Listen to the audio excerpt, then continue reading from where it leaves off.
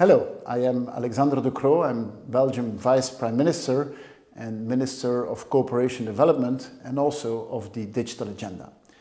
I am pleased to share with you some thoughts about one of the most exciting and encompassing challenges we face at present and in the near future. 2 years ago, all the 193 members of the United Nations adopted the famous Sustainable Development Goals. These goals will inspire and guide our efforts for promoting worldwide development during the years 2016 till 2030. The SDGs have the potential to unite all stakeholders around clear objectives. They promote knowledge sharing, mutual learning, and enable an open dialogue. The SDGs are everybody's agenda. The 17 goals and the 169 targets require active involvement of all actors, from NGOs to the private sector, from policymakers to every global citizen. Nobody can stay at the sidelines.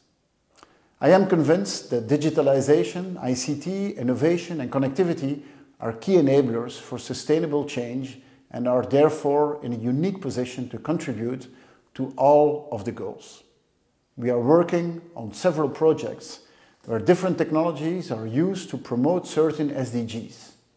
For example, SDG 8 on sustained, inclusive and sustainable economic growth. Farmers receive personalized commercial and technical advice on their smartphones based on the state of their crops. This allows them to increase their productivity as well as to get a better price for their crops. Another example is on SDG 3 on healthy lives and the promotion of well-being for all at all ages. There, in Guinea, for example, big data is being used in the fight against the Ebola virus through schemes of displaced people to prevent another disease outbreak. A last example is SDG 5 on achieving gender equality. In Burkina Faso, we support an interactive platform that informs women and youth on the subject of sexual and reproductive health and rights. Because of a taboo surrounding these issues, they are often afraid to ask questions to other people. Digitalization really helps here to get the information where it is most needed. There are many more examples that I could give, like mobile health solutions or wearables, online learning programs for children and adults, mobile apps and social media for gender equality, advanced data collection and analytics, smart city solutions, remote sensing technologies to track climate change and weather patterns or disaster protection and early warning systems. But I believe the picture is clear.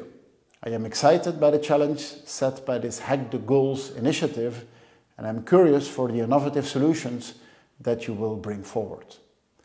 The best ideas from each country will be presented at the Innovation Fair that will take place in the autumn of this year.